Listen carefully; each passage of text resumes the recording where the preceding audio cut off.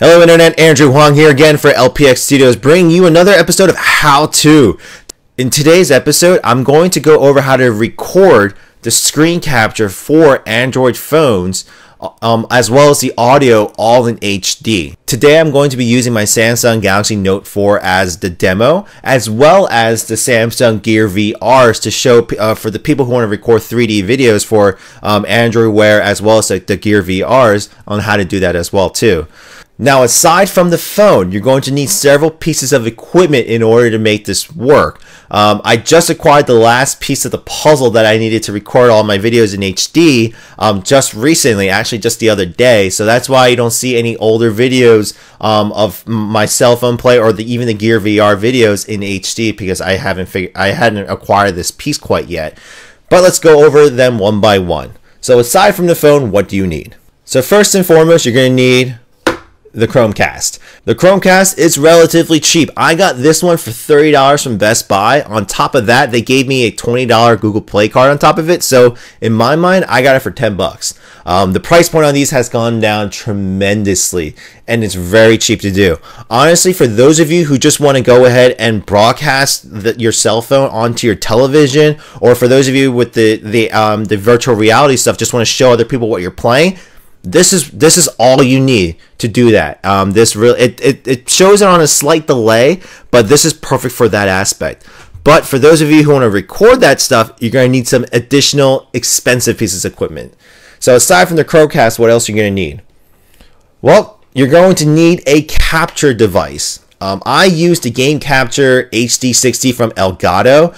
This thing is meant to record Xbox One, PC, PlayStation 4 games, so it's very good quality. It captures the videos in glorious 1080p, as well as 60 frames a second, as well as HD sound. So it is perfect for that aspect. And now it is a little pricey. I got this one for about $150. There are other alternative capture devices out there, but if you want the quality, this is probably the best bet. I think there's another model that just came out that's above it, but for now, this is the thing I recommend. Now, I'm going to go over how you set it up in the later part of this video, but that's just the second piece you're going to need. Now, you would think that you would only need these two devices in order to make this work, but you actually need one more thing, because if you haven't seen my previous videos, Chromecast actually has a built-in security feature, which is called HDCP, which pretty much prevents anything to record the video images from that's emitted from the Chromecast. So how do you solve that? You buy this little guy. This thing is an HDMI splitter. Now, from my research, not all HDMI splitters will strip the HDCP signal from the video signal. But this one was proven, and I have tested it, and it works. So what it does essentially is to view HD. So what it essentially does is what it says. It splits the HDMI signal out, and in that process, it strips the HDCP signal out of it, and it allows the game capture device to actually record the video now. Now, before I go on, if you want to buy any of these items, I do have a link in the description box, as well as on my website, LPX Studios, to purchase them through Amazon.com and maybe Best Buy. If I haven't gone around to it, I apologize, but by the time most of you see this video, both links should be up there. So what does the setup look like? I'm actually gonna show you how I rigged it up here, so excuse the layout. My room's a little messy, I guess. Right here is how you're going to set up the HD splitter with the Google Chromecast. So the Chromecast goes in the input side, and on the output side, I only need one port, so I just put it in the one port, and you connect that HDMI cable to. So from the splitter, you connect the HDMI cable to the input side of the Elgato game capture device. And if you don't know how to use this device, you go ahead and connect this to the PC and just install the software. And then the output HDMI goes to your display.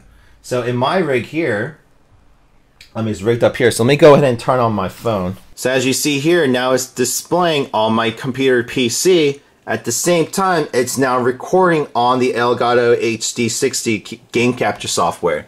So I've been recording here now for about 10 minutes, and it's recording just fine.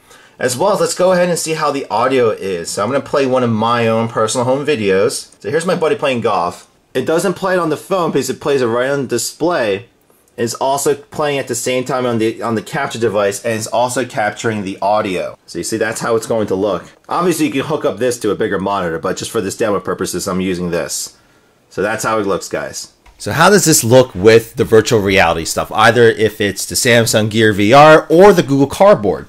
Well, let's go ahead and plug it right in and give it a shot. Alright, so let me show you guys how clear some of these videos will come out actually. So I'm going to go into the 360 video here, and I'm just going to play the 360 Iceland tours really quick. And here you go. Whoa, sorry, I always get thrown back by this. But hopefully what you guys are seeing is actually the video feed from what I'm seeing right now, and it should be pretty clear. What you're going to see in the edited version is the stretched out version of one side, because the way it actually records, it splits. I'm going to do a little cut for you guys, but this is how it looks. So the Samsung Gear VR videos come out looking really great. So for those of you who've been looking to do some Let's Plays with the virtual reality stuff, this works just fine. And for you Google Cardboard people, this works just as well too. I already did my first test video for some of the future Let's Play videos, and the videos came out looking great. So this is like a perfect solution for not only the virtual reality stuff, but also for somebody take this off. But it's also perfect for all you people who want to use it for Let's Play for your games, movies, apps, and whatnot. This is the perfect way for you to review everything now. So, well guys, I hope that this video helped you guys out. If you have any additional questions on how to set this up, or any questions about the devices I used, please go ahead and leave a comment down below, or you guys can go ahead and private message me as well. And lastly, if you haven't already done so, please go ahead and leave a thumbs up or a thumbs down to let me know if you liked or disliked this video. And as always, if you haven't already done so, please go ahead and hit that subscribe button for more how-tos, Let's Plays, unboxings, and reviews. And also to join the ever-growing community that we're starting here. But if you're just stopping by and just checking my stuff out, thanks for stopping by. I really do appreciate your time. But hopefully, I'll see you guys in the next video. Bye-bye. Well, good day, good evening, good morning, whatever time it is. Thank you. See you guys.